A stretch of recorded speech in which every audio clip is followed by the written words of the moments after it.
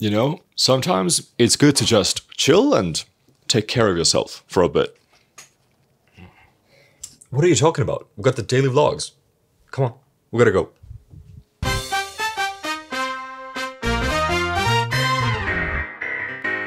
Tokyo Dome City, the biggest lie in Japan. This is not a city at all. This is an entertainment complex. There's the Tokyo Dome right there, but this city isn't under the dome, just the baseball field. What's up with that?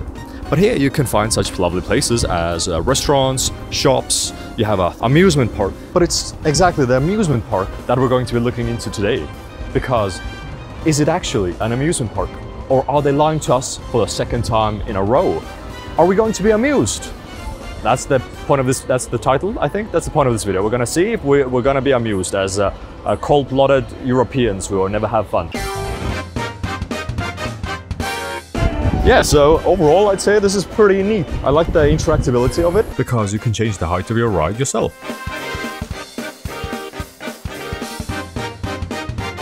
These are some interesting cost-cutting measures, you know? Don't need to power the rails if you can just pump it yourself and pay money for it.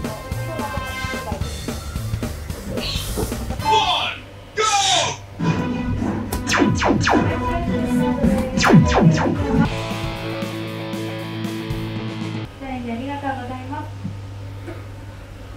So it is either like 4,000 yen for a day ticket, which honestly would have been the best case scenario, or you pay for everything separately, which is like 400 to 600 per thing.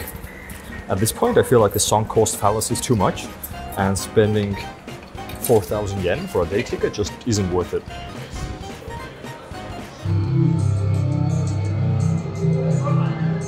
Yup.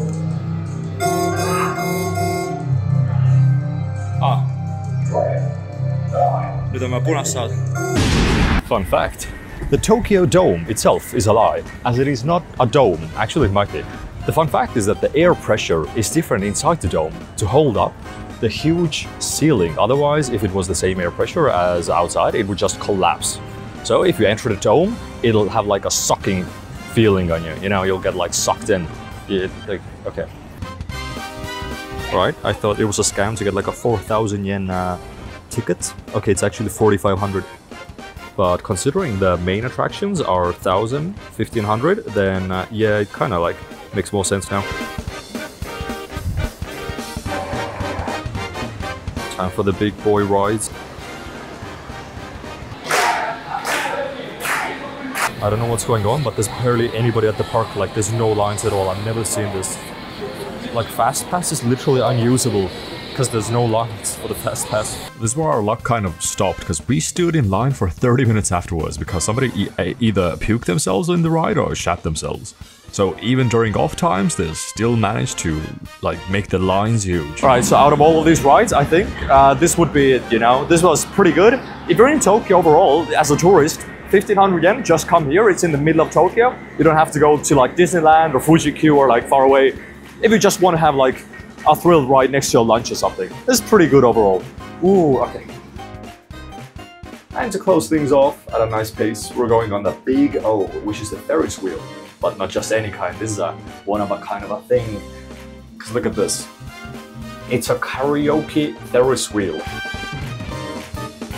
This. On helt cool. Bruises on both my knees for you. Don't say thank you or please, I do. I'm the bad guy. The babysitter said this is one of the better views of the Tokyo skyline because you're just so in the middle. And I mean, for 1,000 yen, yeah, it's pretty decent. You can see the Sky Tree, you can see the Empire State Building, you can see the Tokyo Dome.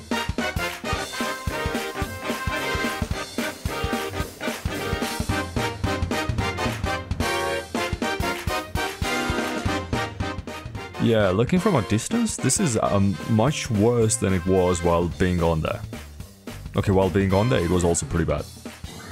Check out those clouds, the God rays.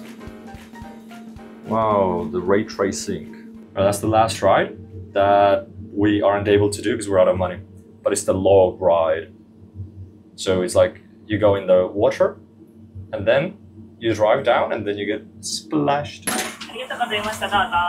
And there's also the horror house right here, which is I think the third most expensive thing, but I've already gone to that in a previous video, so I'm not gonna revisit it. Look, she's stuck there on that grind set.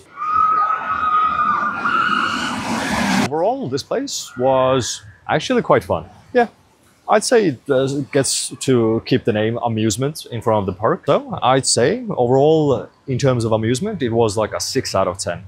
There were, it had a pretty decent variety of things, you know, physical or just rides, and actually I'm pumping it 7. It's just not a theme park, so there's no theme. It's just, you know, you're having fun. Maybe it's slightly more expensive, but the rides are also kind of cleaner or like newer. So yeah, I'm keeping it 7 out of 10. Tokyo Dome Amusement Park. The babysitter also would give it a 7 out of 10. So that's all for today's vlog. I'll see you tomorrow. Bye-bye.